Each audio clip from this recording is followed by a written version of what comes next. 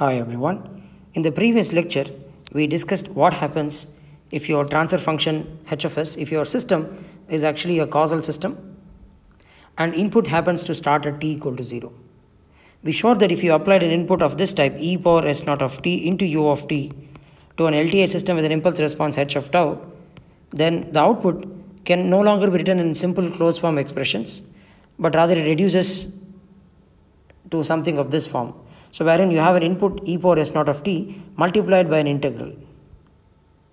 Okay, and we said that by making some assumptions, we can try to derive some closed form expressions. And we assume the system containing only poles, and we said that we can express this integral as two terms, the first term being the input multiplied by the transfer function evaluated at s equal to s naught. And this is something we had discussed even in the previous lectures, even without imposing conditions of causality and all that. But there was one difference. You had an additional term, I am calling it as h1 of t, which is more like a natural response of the system, and that was determined by the poles of the system. So this is a function of time where the time dependence comes entirely from the poles of the system. For a stable system, we said that if the impulse response will contain mostly decaying exponentials, if all the poles are on the left of S plane, then the impulse response or the h1 of t, the term here, will contain only decaying exponential terms. So we can ignore that in the steady state and the gain will simply reduce to this. So this is simply your frequency response or the transfer function, the typical frequency response of a simple LTI system. Okay, wherein for an exponential input, the output is simply exponential input times transfer function evaluated at s equal to s naught. Okay, so then we try to derive what happens if the exponent of the exponential signal happens to be a pole of the system s naught equals sp. And we said that in that case, the expression for the time domain output can be written as e power s naught of t multiplied by t into u of t with some constant alpha here. Okay, and then there was also some additional term hm of t determined by the remaining poles of the system, except if you remove the pole sp out of the system here, this hm of t here, which I have written as simply hm of t, it's the response due to all the remaining poles. And we said that in the steady state, if the system is stable, this term will go to 0 because all those terms will be exponentially decaying signals and they will all vanish to 0 in the steady state, and you will be only left with this. This is nothing but the input exponential signal e power s naught of t multiplied by t into u of t. So we said that it's as though when you apply a singular input to the system, a singular input meaning your exponent is equal to the pole, this system is going to offer a time varying gain, and the gain will increase linearly with time. Okay, if you have just one pole at s equal to sp, if you have a multiplicity or n such poles at s equal to sp, then the gain will increase as t power n by n factorial. So these are the two things we discussed. Now we will extend a similar argument and see what happens when I apply a zero forcing input of this type e power sz of t to a system with 0 at sz. So h of sz is 0. So we will impose the same conditions of causality and input starting at t equal to 0. So your input will be e power sz of t into u of t. So then we will see what is the output. So I will start with a similar derivation, so which we had carried out in the previous lecture. We assumed for any general transfer function, we derived this result.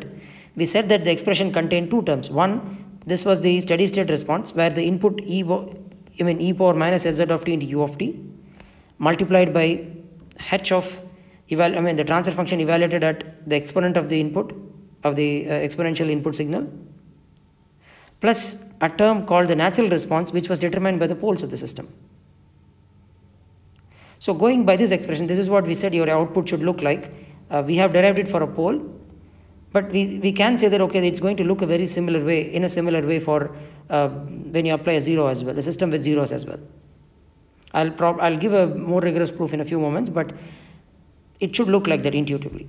So we know in the steady state the first term will obviously be 0. You will only be left with the second term, which is more like the natural response due to the poles of the system. Okay, due to the poles, and we'll see more in a few moments what will this depend upon. So the interesting thing to observe here is that in the output, there is no sign of the input, e power minus of sz of t into u of t. Okay. So in contrast, if you try to compare it with the term for the gain, when your input was a pole, I mean the exponent of the input was a pole, then the system's offered gain was really large, and that was determining the overall response in the steady state.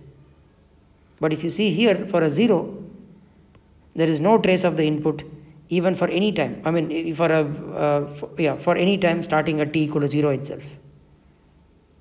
Okay. The system's output is entirely more or less determined by the poles of the system itself. Okay. So then that obviously makes sense. If it's a stable system, eventually hn of t will also tend to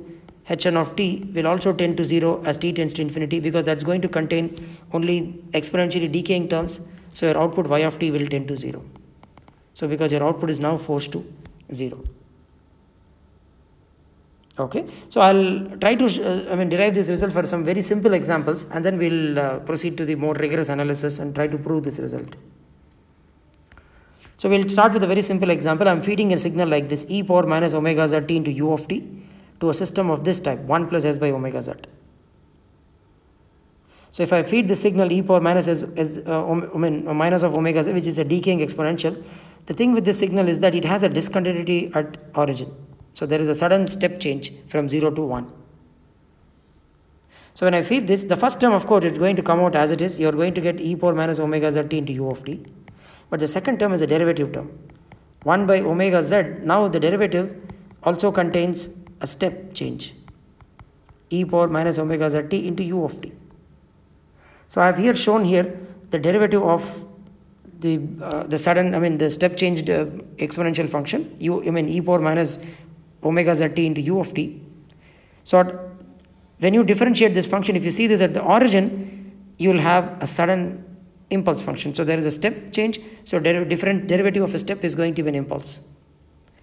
And then the weight of the impulse will be 1. That will be the size of the step. And then you will have a derivative of this function for t greater than 0. So for t greater than 0, it's a continuous function. So this is called, also if you're interested in mathematics, it's called piecewise continuous function. It's a very simple thing, but I just wanted to mention it. So it's a function. It doesn't have any singularities, meaning it doesn't blow up to infinity at any point in time, but then it has discontinuity at the origin. Okay, so it's a piecewise continuous function. It's continuous for t greater than 0, continuous for t less than 0, but discontinuous only at t equal to 0. Okay, so after that, it's a purely differentiable function. So you will have minus 1 by omega z into e power minus omega z t. Okay, so now this is your expression for the derivative of an exponential function with a step at the origin. So you will actually have even an impulse signal, and when you substitute it here, you will simply get the impulse function at the output. So you have fed an decaying exponential function to this system, but what you got here is a simple impulse function of area 1 by omega z.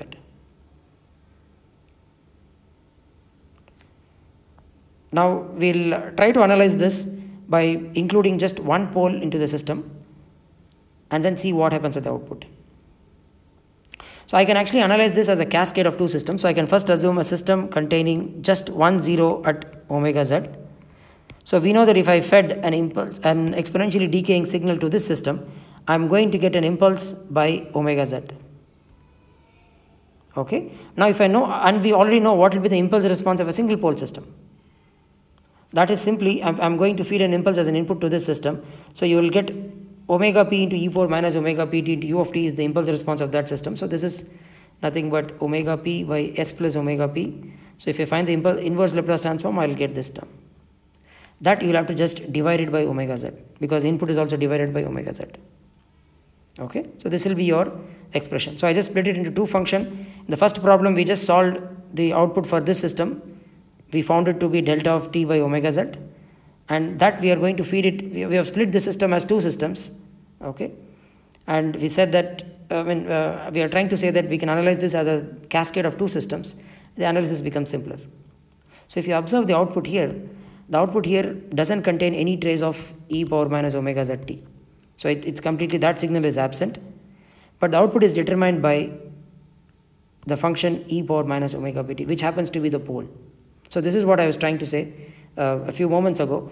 We said that if a system is causal and all that, and if I feed an input starting at t equal to 0, you'll get an output, and that output will be determined purely by the poles of the system. So in the steady state, of course, this function is going to go to 0. So this is again, that's why we are saying this as a zero forcing input. Okay, see here, in fact, if you assume for the time being, I'll assume that your pole is at a much lower frequency compared to 0. Okay, so which means this function is going to decay down much faster.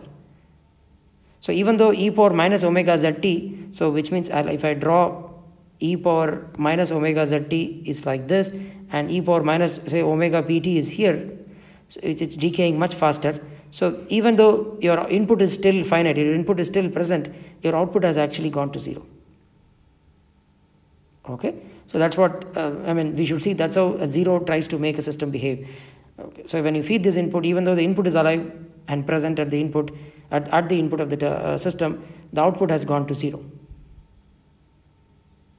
So I'll at least try to give a more rigorous proof of this result, which is your output will be the input e power st of t multiplied by h of s plus a response determined by the poles of the system. So to solve this, what we'll do is we'll assume a general transfer function of this type. H of s is of this type, where n of s is a numerator polynomial in s, okay, and d of s is a denominator polynomial in s. So your n of s is a polynomial like this: a naught plus or a naught s power 0 plus a1 s plus so on plus a n into s power n. So this is a system with n zeros. So if you equate the numerator to 0, you will get the zeros of the system, and this system has n zeros. The denominator polynomial can be written like this. I have written it here. It has m terms, capital M terms, so the system has m poles. Okay, so I'm going to call hz of t as the impulse response of the system with the transfer function n of s, and hp of t as the impulse response with the transfer function 1 by d of s. So this is impulse response due only to the poles. So this is impulse response hz of t is only due to the zeros. So I just have to take inverse transform of this equation. So that's going to be summed over 0 to 1, 0 to n, ai into delta, here I power I of t, here this I here represents the derivatives of an impulse. Okay, because we discussed s is delta dash, s square is delta double dash, and so on. So second derivative of an impulse and so on. Okay, and your hp of t will be 1 by this. So again, since it's an m pole system, I can represent it as a sum of m single pole systems. Okay, and all the poles, all the m poles of the single pole systems will be the poles of the composite system, the system of given by 1 by d of s. So your impulse response can be written in this way. It will contain m terms and m exponential signals e power minus spi into t. So now your overall impulse response is simply the convolution of the impulse response due to 0 and due to the pole. So then if I convolve these two equations, this with this, then I'm going to call hp as the impulse response due to poles. Then it will simply be written in this way: ai into the derivatives of the impulse response due to poles, hp I of t. Okay, ith derivatives of hp of t. So this will be of this form: a0 into hp of t plus a1 into first derivative of the impulse response due to poles, and so on. Okay, so now what we'll do is, now that we have split the system into two parts, I'm going to now feed the input to the system with the transfer function n of s. So now the input is e power s naught of t convolved with h into z of t.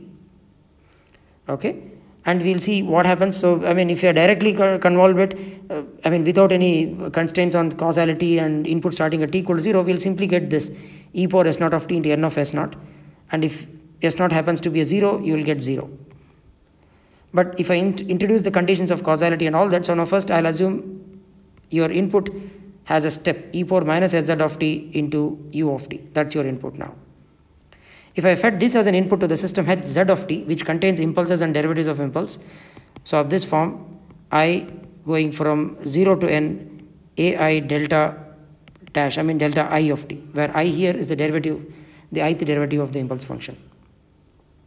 If I substitute it, I'll actually get two terms. The first term will be of this type, e power minus sz of t into n of minus sz. Okay, so which can be very easily derived. We have already done such derivation, so I'll not tell how you got that. So you'd get this term.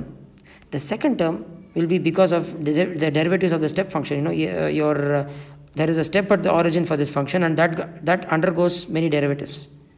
So because of which you will have impulses, derivatives of impulses here, multiplied by e power minus sz of t. But you should know that the first term here will be 0 because n of s minus of sz is simply 0. Okay, so this result can be very, very easily proved.